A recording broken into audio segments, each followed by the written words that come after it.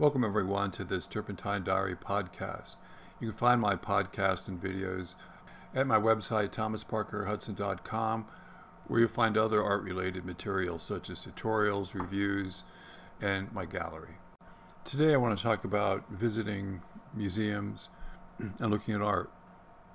I've always visited museums. I've always had a love for museums. I'm not exaggerating. When I was young, it was a habit I picked up then, and it's continued to today. It's actually, I think, increased somewhat, even though most of the museums that are close to me I've visited numerous times, and I could sketch the museum layout and probably describe every piece of work, more or less, they have. I've been thinking about a particular painting at the Cleveland Museum of Art for some time. I wanted to write about it or do a podcast about it. So the last time I went to the museum, I specifically wanted to see this painting. My usual routine is to visit some of the galleries every visit, and there's a basket of others I rotate and I don't always visit. And the room with the this painting was one of those I sometimes visit. The artist is Sir Joshua Reynolds, and so I went to, during my tour, I finally got to this the gallery there, and the room was blocked off. I've seen the painting so many times that it really doesn't matter. But if this particular instance I couldn't see it, I could describe the painting blindfold. I have a very good recollection and memory for paintings and art. Maybe it's why I'm an artist, I don't know. But this ability stands me in good stead usually, though sometimes it has gotten me into a little bit of trouble. When I was in art school, and readers of my blog know that I was not a fan of art school, I took an art history course, and this particular course is one of the gimme courses, the course that non-art majors could take to fulfill liberal art requirements. So it was filled with people who were bored with art, who wanted to, who had no interest in it, and simply wanted a gimme grade. And so our teacher gave us an assignment to visit the local museum, and she gave us a list of paintings. We had to pick one of those paintings and write an essay about it.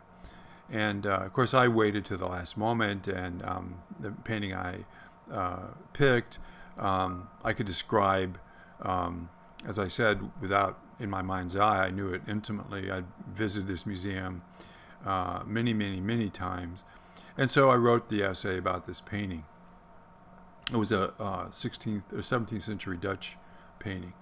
And a couple days later, one of my printmaking instructors came up to me and said, the art history teacher was talking about your paper at lunch, and she said it was the best paper.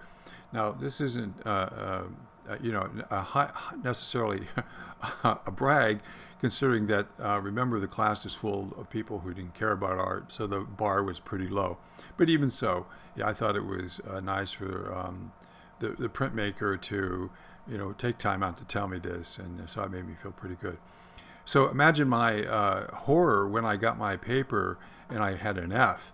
And when I visited the professor after class and asked an explanation, she said that by the time she had issued the list of paintings that were eligible to pick, the particular painting I had selected had been removed and sent to another museum for an exhibition. So obviously I had not gone to the museum because the painting wasn't there, so I had failed at the basic point of the exercise. And even though I tried to tell her that I went to the museum all the time, I don't think she believed me. Actually, even artists or people who are into art, when I tell them I visit the museums once a week, I might visit the same museum every week, months and months at a time, they just don't believe it, or they're like, what could you possibly need to go to the museum that frequently for. Of course, my answer is pretty simple.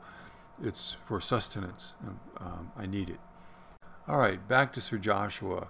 Reynolds' life straddled most of the 18th century. He was the first president of the Royal Academy.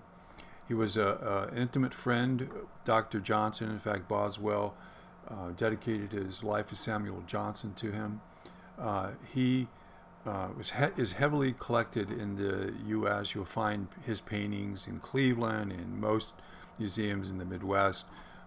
His reputation during his time as first president of the Royal Academy was very high, and because of that, you'll see his paintings a lot in the States. It's interesting to note that he despaired over the lost secrets of the old masters, and it might be surprising to some considering he lived 200 years ago, and a lot of us look back to those times as the time of the old masters, but clearly in Sir Joshua's eyes, those the old master times where they knew the magic of art was in the mythic past. The reason this is noteworthy, and really the reason I'm doing this podcast, is because he spent most of his career experimenting with mediums and techniques, looking for the lost secrets of the masters. Now, this is a pretty common psychological profile for artists, and you'll still see it today. Artists are intensely interested, many of them are, in these subjects, and I myself have spent quite a bit of time experimenting with this or that medium and trying and researching the history of these things. So for me, Sir Joshua's career has been a cautionary tale, and I'm going to explore what I mean by that in this podcast. Before moving to the painting in the Cleveland Museum that I want to talk about, reproducing one of Reynolds' more reproduced paintings, a portrait of Lady Carolyn Howard, and the painting has a certain freshness. It reminds me somewhat of perhaps a Manet or a Renoir. Treatment is loose, and colors are restrained somewhat, but still lively and full of life. And the young woman has a freshness. The painting seems just fresh. Now let's look at the portrait of Ladies Amabel and Mary Jim York. First thing to say is that the reproduction is not poor.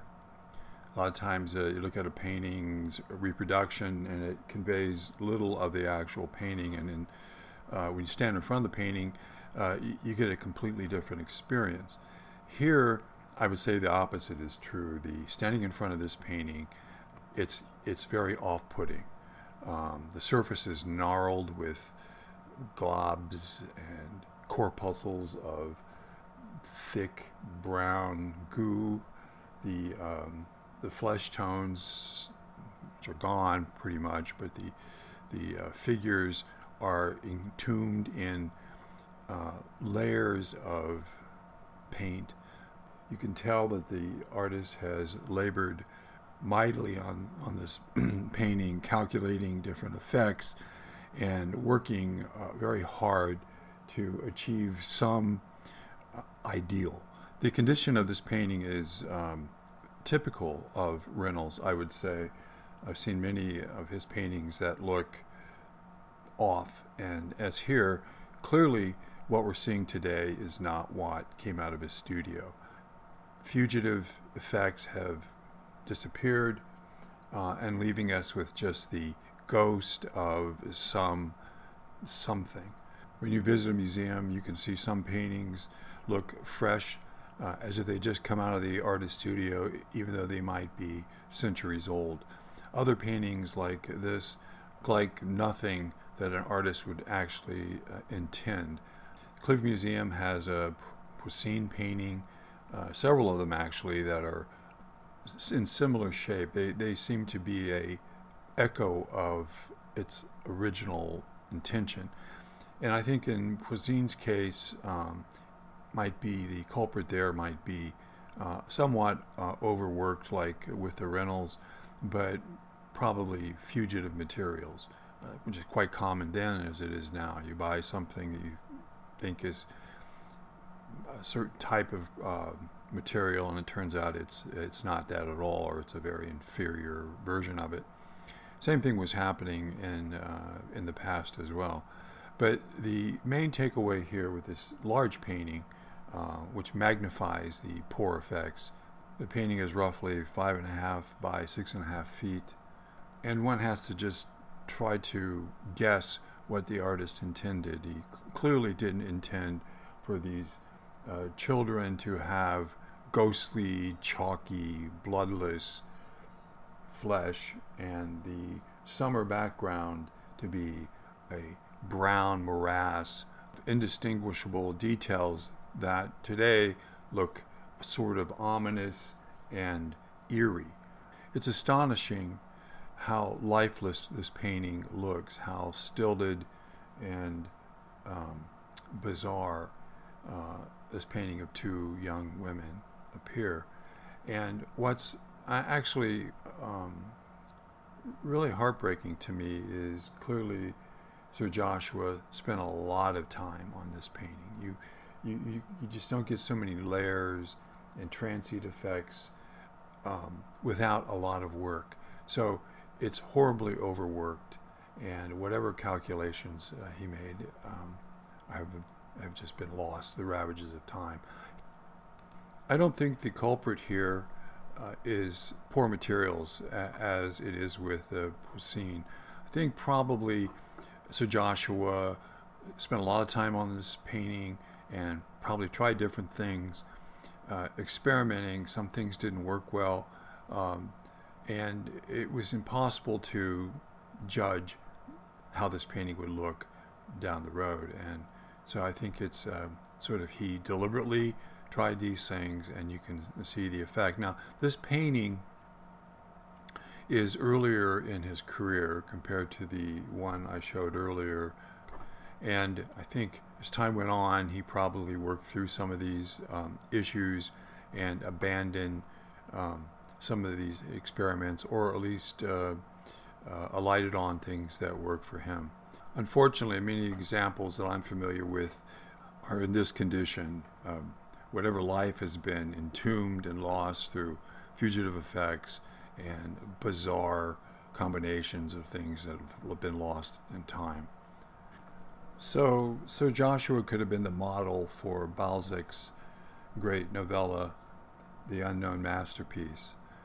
In The Unknown Masterpiece, the artist is carried away by the perfection of his imagination and his vision, and he works and he works and he works on a painting, and then he'll scrape it off because nothing approaches the perfection of his mind's eye. And in the novella, the great artist who is creating this masterpiece is people are anticipating what they're going to see, and a young artist finds his way into the master studio where he can gaze upon the painting in progress, and he sees just a scribbled mess with an ankle and a foot at the bottom, painted exquisitely, but the whole piece is another nothingness. And to the master, he's beaming with pride of achievement and accomplishment. I think that sums up Sir Joshua on some of these paintings, like the one we're talking about today. And to wrap up, one of my favorite authors is Balzac, and one of my favorite artists is Rodin. And Cleveland has several Rodins, including a bust, a study for Rodin's monument to Balzac. Rodin was commissioned to do this monument, the great writer, and it was rejected by the people who commissioned the work. So somehow that seems a fitting way to end this podcast. Thanks everyone for listening, and I'll catch you next time on Turpentine Diaries.